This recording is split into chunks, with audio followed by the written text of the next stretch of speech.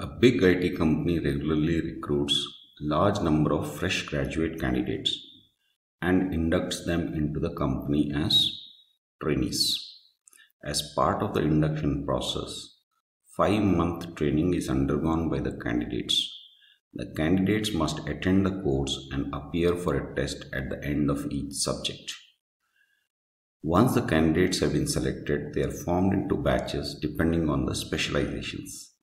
A training calendar is prepared by the training executive and trainers are identified, both internal and external. The trainers conduct training on the respective topics, conduct a test at the end of the topic, and submit the results to the training executive. This includes setting of paper, correction of answer sheets, and preparing the necessary reports. One of the areas of major friction is the testing of the candidates. The trainer may get biased and set the paper based not on the course coverage but based on what he or she has covered. May set the paper very easy. Some trainers, being external trainers, may not really take the testing as an essential activity. The training department also ends up with a lot of paperwork. Human biases may creep in. Too many complaints from the candidates regarding the paper correction, etc., creates unnecessary friction and associated paperwork. It has been decided to take up this aspect of the training process for automation. Conduct of the training programs in terms of scheduling, tracking would be currently out of scope.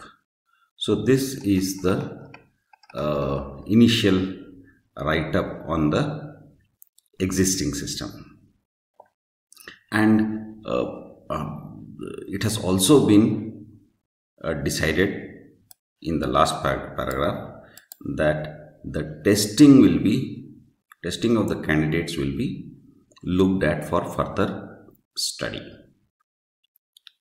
Now, and it is already decided that the automation would play a major role in improving the testing process. Proposed solution.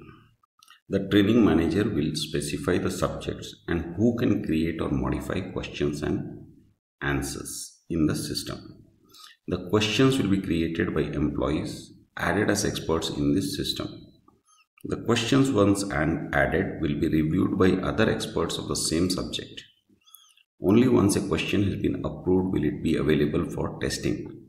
To incentivize the process, each expert shall be given an incentive of some amount per question added and an incentive of some amount per question reviewed.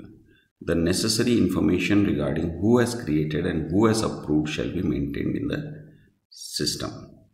A subject shall be available for scheduling of tests only after a predefined number of questions have been added, reviewed, and approved. The training executive is responsible for scheduling the test. Once scheduling has been done, the candidates must be informed about the schedule of test automatically. The schedule so sent shall include the login and password specifically for the test. The candidate will be able to take up a test and review their results. Each participant will be asked a unique set of questions. The number of questions to be asked shall be the same for a subject. The time allotted for the test shall also be the same for a subject. In case of a crash, the system should restart from where it crashed only during the test. Once a test is complete, the system shall immediately evaluate the result and communicate the same to the candidate through email. The passing percentage is subject specific but shall not be less than 70%. It is possible that in future the same system would be used for testing new recruits as part of the recruitment process. So this is the proposed solution. So this is the problem statement and this is the proposed solution.